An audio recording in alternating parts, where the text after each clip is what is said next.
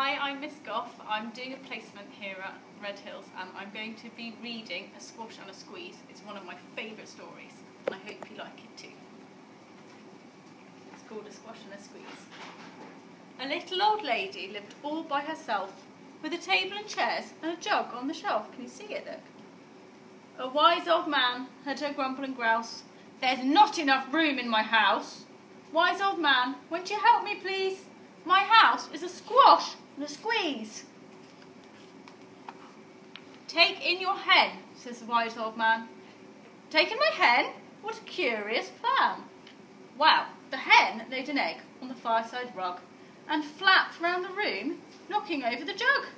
It goes all onto the floor, look.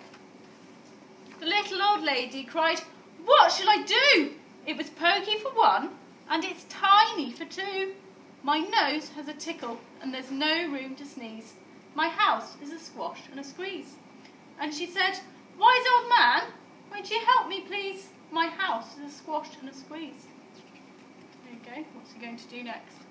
"Take in your goat," says the wise old man. "Take in my goat? What a curious plan." The goat chewed the curtains and trod on the egg, then sat down to nibble the table leg. There he goes, nibbling this table leg. The little old lady cried, "Glory be! It was tiny for two, and it's titchy for three. The hen pecks the goat, and the goat's got fleas. My house is a squash and a squeeze." So she said, "Wise old man, won't you help me please? My house is a squash and a squeeze." There he is pecking the goat. "Take in your pig," says the wise old man. "Take in my pig? What a curious plan." So she took in her pig, who kept chasing the hen and raiding the larder again and again. The little old lady cried, "Stop, I implore. It was titchy for three, and it's teeny for four. Even the pig in the larder agrees. My house is a squash and a squeeze." So she said, "Wise old man, won't you help me please?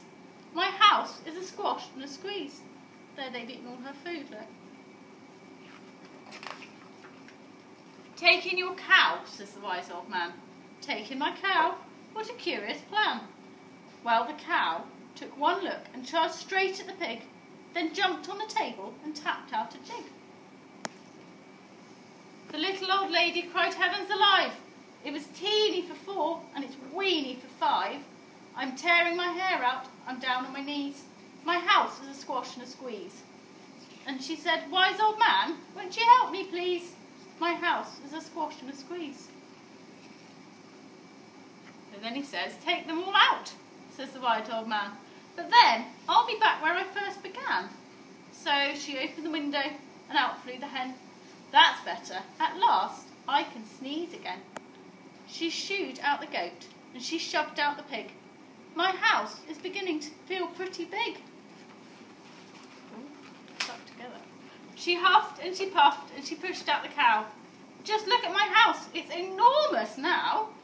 "Thank you, old man, for the work you have done. It was weeny for five, and it's gigantic for one. There's no need to grumble, and there's no need to grouse. There's plenty of room in my house." And now she's full of frolics and fiddle-dee-dees. It isn't a squash, and it isn't a squeeze. She's full of frolics and fiddle-dee-dees. It isn't a squash and a squeeze. There she is, all happy in her house. All the animals outside.